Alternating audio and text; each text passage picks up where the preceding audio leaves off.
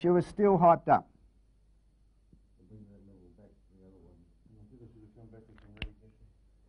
What else is in that cup, though, that you haven't mentioned? What should be there? Come on, have a look at this one here. Anger. Do you think that just because you come back that button's going to go? Okay, so that anger button still stays there.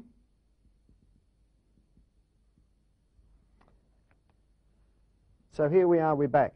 Now this here, this internal tension when you went to war, this hypervigilance, this exaggerated startle response, this ability to fire up and explode when it was really necessary was considered to be what? Switched on, good soldiering. You've come back, you still have some of that inner tension, reinforced by Vietnam. But what's the difference now with this inner tension? It's a bad one. You could call this good stress or alertness or whatever. What do you think we could almost translate this into? It's a bad stress. Why don't we call it PTSD? Which is a form of anxiety and stress. So what's happened is that we've, in effect, we've been trained into it. It's been reinforced by this. It sits in there. It's now a bad stress, but it sits inside you. But the world out there, you get on with your life, do you not? You've got to get on with it. So here we are. We're back in our normal environment. Monies, family, work. What's our capacity to deal with those things now? Okay, so we have a lot less of an area to deal with it. And not only that, when the pressure builds up too much, what happens now? Okay, so ladies, if you ever wondered why that toothpaste ring on the vanity bar, the coffee ring on the table, the toilet roll around the wrong way, suddenly sent your husband into an explosive outburst, and you sit and you think to yourself, what have I done? I'm suggesting that maybe you have done absolutely nothing. That what's happened is that there has been stresses build up, and that toothpaste stain or the coffee cup stain or the little thing is simply the final stressor that triggered the anger button. And because the veteran has been trained into, when I reach this certain level of stress, I know what to do. When my tension and that builds up to this level, I have been taught that this is what you do, explode. And not only have I been taught that what you do is explode, I've actually been rewarded for doing it well. Therefore, the brain doesn't make a distinction between Australia or Vietnam. It simply says, I am under the same pressure, I know what to do. And so that insignificant little thing that suddenly creates that over-the-top reaction is quite often nothing whatsoever to do with you at that time. It is just that that button has been hit. And you go into that sort of rage, which was totally out of proportion to the event that triggered it. And I can see by the look in your faces, they're nodding, you've all been there. And so what do you start to do? You tiptoe around, don't you, on those eggshells, trying to miss them. Because if he goes off his face at that sort of thing, what's he going to do with something worse? Well, the worst things have already been in there. That little thing has just been the flashpoint. Now, the military is pretty smart, because the military says, if I'm going to train you to behave this way, and you come back to Australia, I actually can't have you exploding back at the depot or back at the base or whatever, willy-nilly, at any instance. So I'm going to teach you to do something. I'm going to teach you how to deal with it. What do I do? What do I give you to teach you how to hold this back a bit? There's two things, and you get them very cheaply. And when you're in war, you get them almost free. Alcohol and nicotine. Now, the interesting thing about alcohol and nicotine is alcohol is a depressant and nicotine is a Stimulant. Okay, so what I do is that while I'm training you in this system here, at the end of a busy day, at the end of an exercise, or at the end of even the operations, what did you do? Came to the boozer. You went straight to the boozer. It was duty-free in effect. And even if you were underage, as we were in those days, the drinking age was 21, many of us 19, 20, 18, we could drink. So you'd have the alcohol and the nicotine. And in a way, you would have a form of debriefing using alcohol and nicotine. So again, what were you actually starting to do? Self-medicate. What you were starting to do was to say, okay, in order to control this tension and this inner stress, the answer's simple. If I keep on the alcohol, then I'll keep the memory down. If you don't use alcohol and nicotine, guess what the other veterans' preferred way of dealing with this sort of stuff? Workaholic.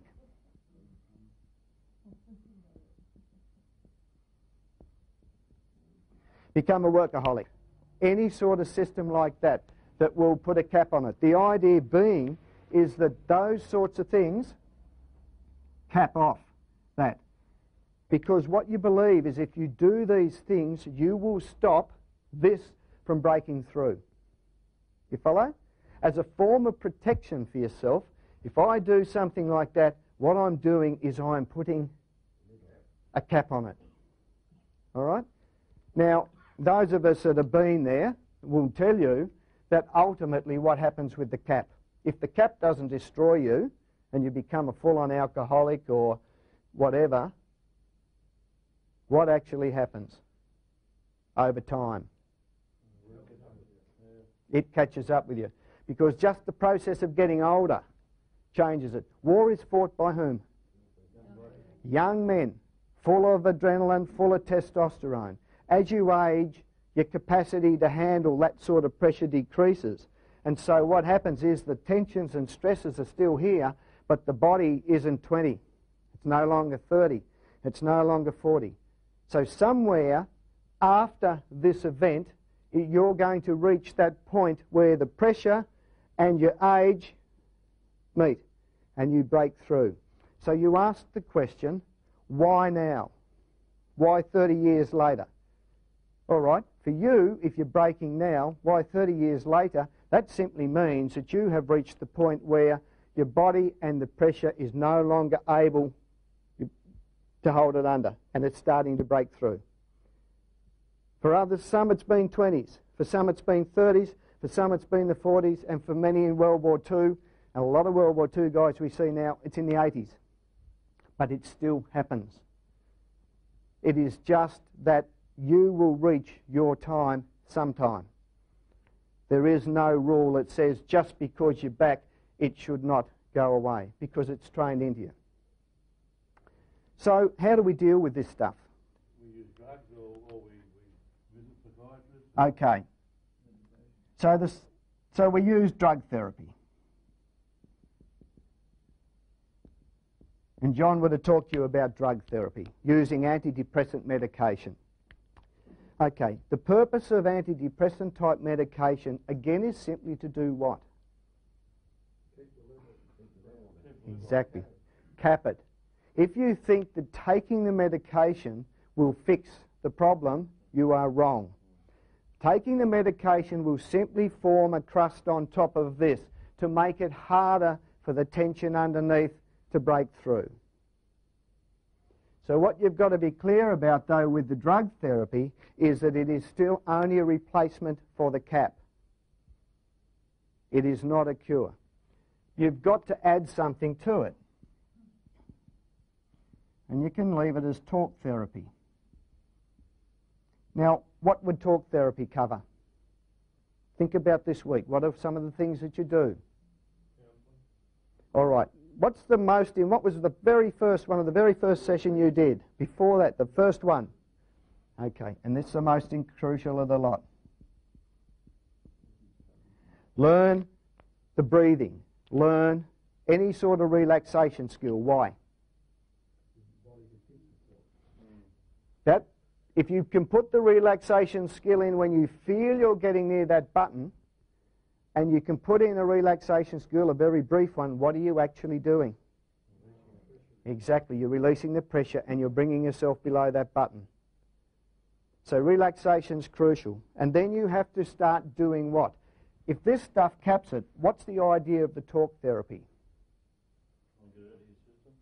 Okay, do you believe that you will get it out of your system totally? No. How can you say that going into a war can be totally eradicated from your system?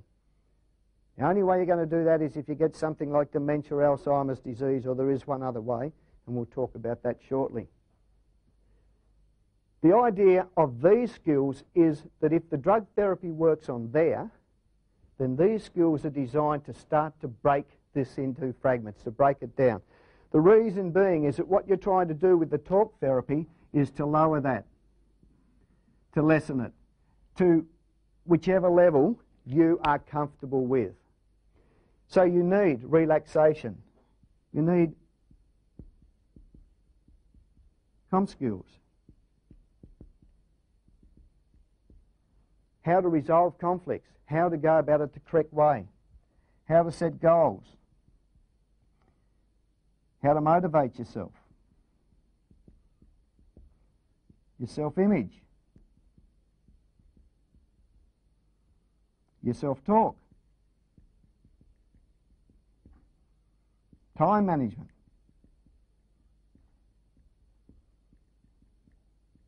And you could say etc. Any sort of learning skill that you can use to break this down. Now these are all skills. What have you got to do with them?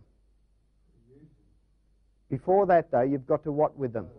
You've got to learn them. If you learn to do them well, what are you starting to replace? Yes, you start to get the picture.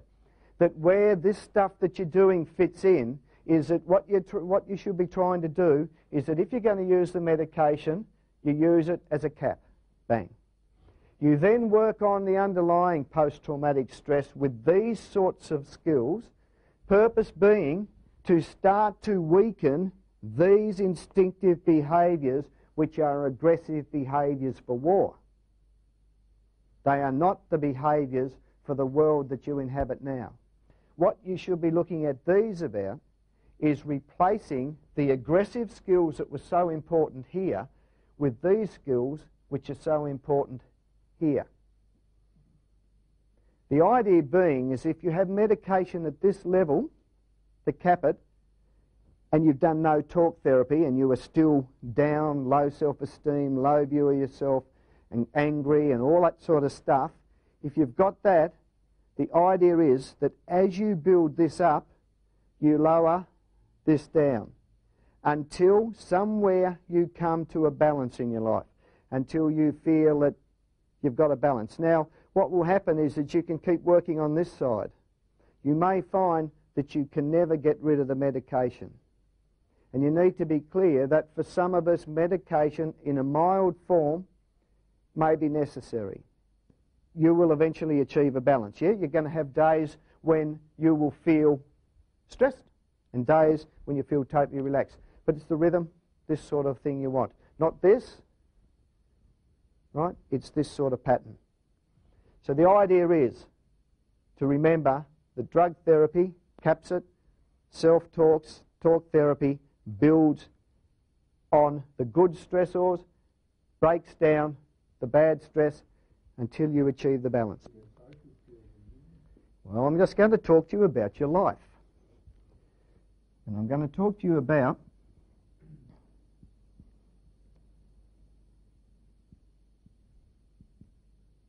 now the reason I put 56 there is that is this year is the average age of the Vietnam veteran.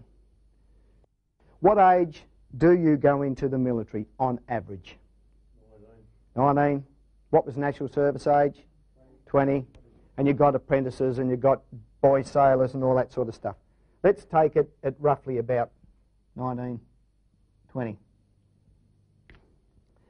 Up until that stage of your life, what are you being subjected to? You are still a what? Civilian. Okay, so let's have a